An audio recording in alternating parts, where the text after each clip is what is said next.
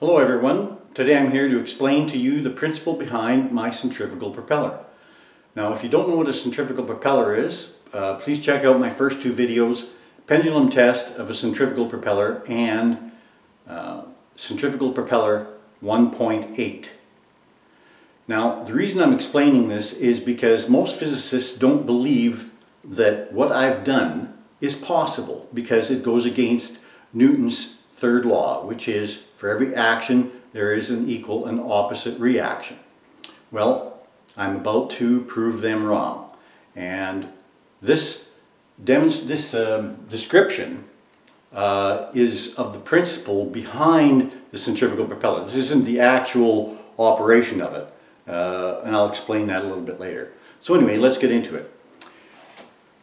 Let's say we have this box, and in the box we have two cannons, and each one of these cannons fires beanbags. I choose beanbags for this demonstration because beanbags don't bounce. So anyway, these two cannons are on rails. This one will roll off to the right and this one will roll off to the left as they recoil after they fire. So the two cannons fire at the same time, and the beanbags hit the wall. Oh, and there's a chain connecting the two cannons. So when this one is here and this one is here, the chain is tight. Okay, so we fire these two cannons at the same time, and the beanbags hit the wall. The cannons recoil back along the rails. This one comes to here, this one goes to there, until they hit the end of the chain. When they hit the end of the chain, they stop because the reaction is absorbed in the chain. Now, not all of the reaction is absorbed in the chain, but the majority of it is.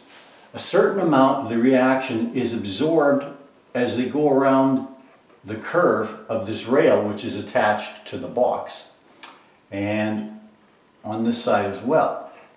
But the majority of the reaction is absorbed this way and this way in the chain.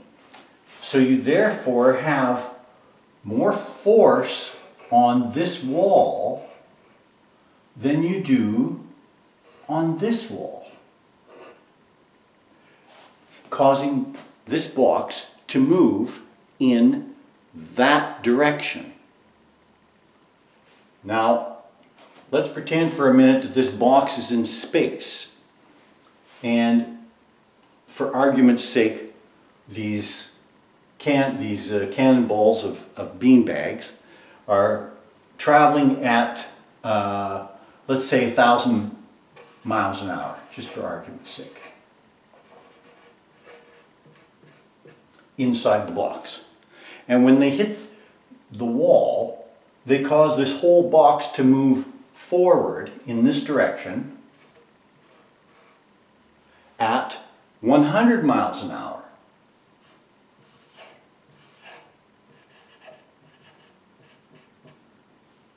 Now you roll the cannons back to their original position, reload them, and fire them again.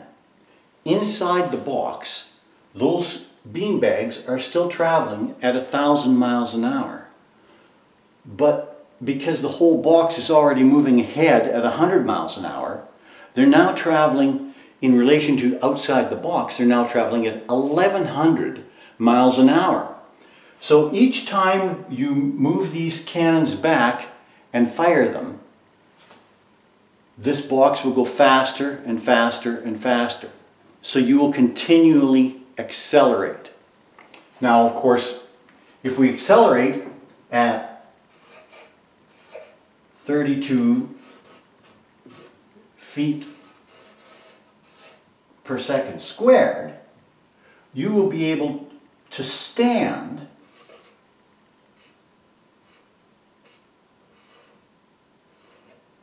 on this wall.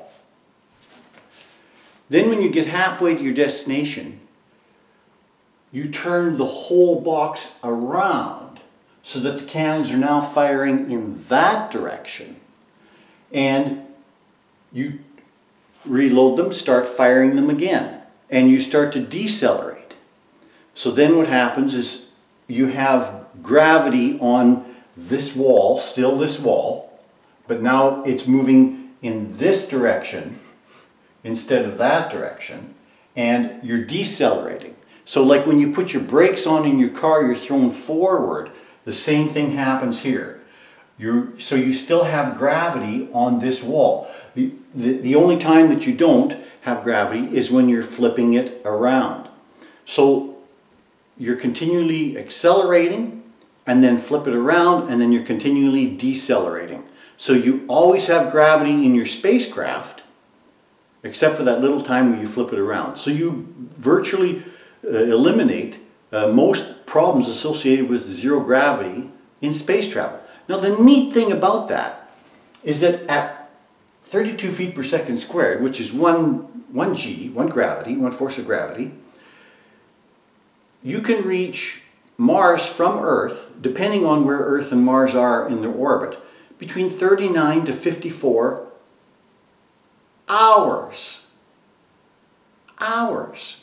So a healthy person can take 2.5 to 3 G. At 2.5 to 3 G, you can get to Mars in less than a day using this, if it continually accelerates. Now, my centrifugal propeller uses this principle, but instead of the firing and then reloading and firing and reloading, the centrifugal propeller is always spinning, and it creates thrust at a right angle to the plane of the centrifuge. So you have continual acceleration, and when you flip it around, you have continual deceleration. So I guess that's it. I hope you like this explanation. I hope you like my video. If you like it, please like, share, and subscribe, and put comments down below. I'd love to hear anybody's arguments on this. In fact, I'm prepared to argue this with anybody on the planet, and I look forward to putting out my next video, which is going to be with regard to my equations and how we'll be able to have kind of an inertial dampener in our spacecraft due to a large enough magnetic field. Anyway, I'll explain that in my next video. See you then.